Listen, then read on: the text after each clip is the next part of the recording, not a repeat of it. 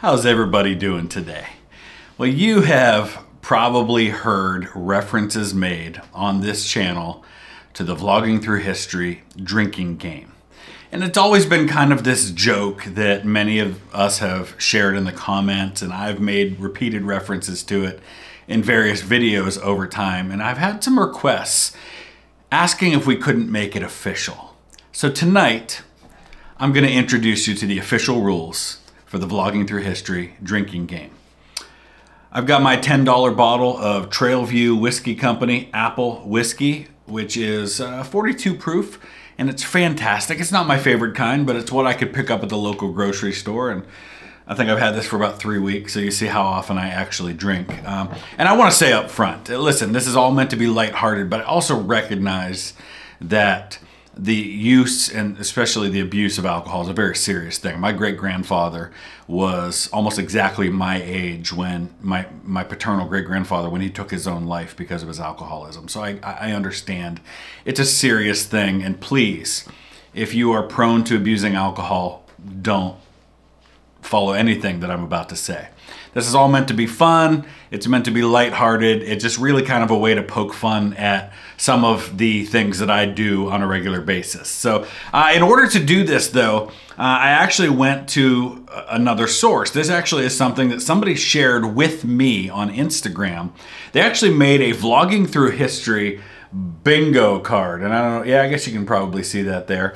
And these are all things that I regularly do on the channel. And so before we get to the official rules of the Vlogging Through History drinking game, and by drinking game what we mean is that you have to take a drink every time I do one of these things. First, I'm gonna just read to you some of the fun ones that were on this bingo card that won't be a part of the official drinking game, but nonetheless are things that I probably do way too often. One of them is pausing the video to research something. That's something I do a lot where I'm like, man, I need to look that up and find out more about that. So yeah, I definitely do that. Showing love for the game of football, or as we call here in the States, soccer. So that's something. Complimenting Mr. Beat's physique. Listen, Matt is jacked, and I'm a little jealous of that, okay? So I'm not afraid to say, I wish I had the guns that that man's carrying around.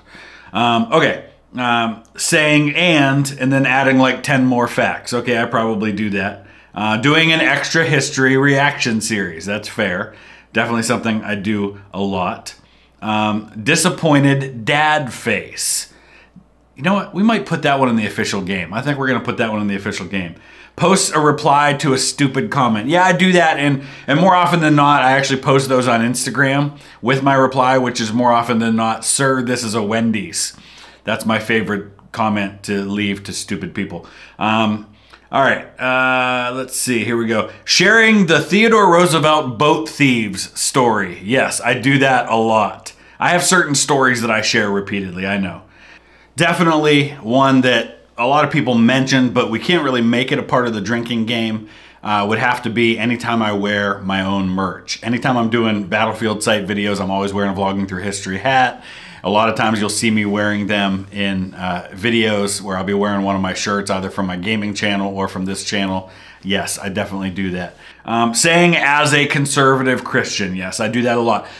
Listen, I'm very honest about my biases because I want people to understand that I acknowledge what my biases are, and I'm trying to encourage other people to acknowledge their own biases too. Talks proudly about his kids. Yes, I'm very proud of my children, and I will continue to do that regularly. I am a dad, and that's a way more important job that I have than anything I do on YouTube with history. Oh, I did a video there. Yes, that's one I do a lot too. Mentioning Rachel's Challenge, which I've been a speaker for the last 9 years. Definitely do that. And then there's a joke here, of course, about Indian history. If you haven't seen that, look at my video where I look up what other people say about me on the internet. I'll try to throw a link up at the end of the video for this on that one. Thought we'd do something a little bit different today. That's one I say a lot too. Okay, but we need to get to the actual drinking game itself. So what that means is that every time that I say one of the following things, if you're playing along at home, you've got to take a drink. Now, it could be a shot, Some videos, depending on the topic, you might want to stick to something low alcohol like beer or something. But for me, it's my Trailview whiskey. If they want to sponsor me, I'd be okay with that. It's really good for 10 bucks for a bottle. Okay, so here we go. Number one, anytime I mention anything about Ohio, whether it's I'm from Northeast Ohio or something about some famous person who's from Ohio, in any way, shape, or form connecting the topic that I'm discussing back to my home state of Ohio, you have to take a drink whenever that happens.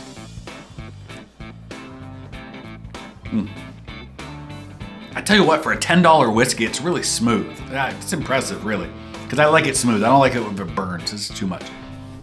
Anyway, number two, anytime I mention something about my family history, my ancestors, some ancestor who was involved in something, or my wife's ancestors, or something to do with my family tree, past or far back, really far in the past. Take a drink anytime that happens.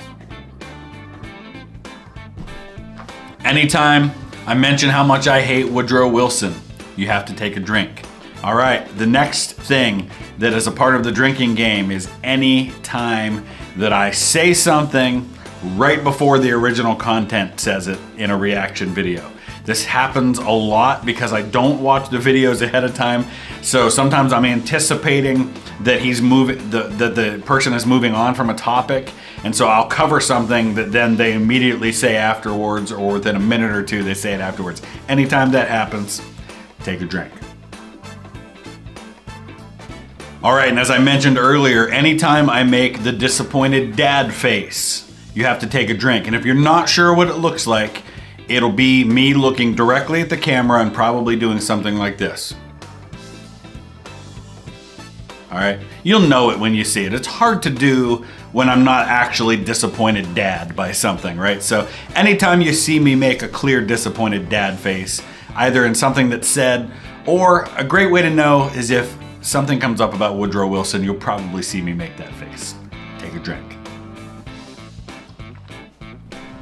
And the last one, but certainly not least, is anytime a topic is being discussed that has nothing to do with the American Civil War, but I somehow draw some parallel or make some connection to the American Civil War, because that's my area of greatest expertise. And so it's usually where my brain's at when I'm thinking about history, is something to do with the Civil War anyway. So if I connect something not related to the American Civil War to the American Civil War, take a drink.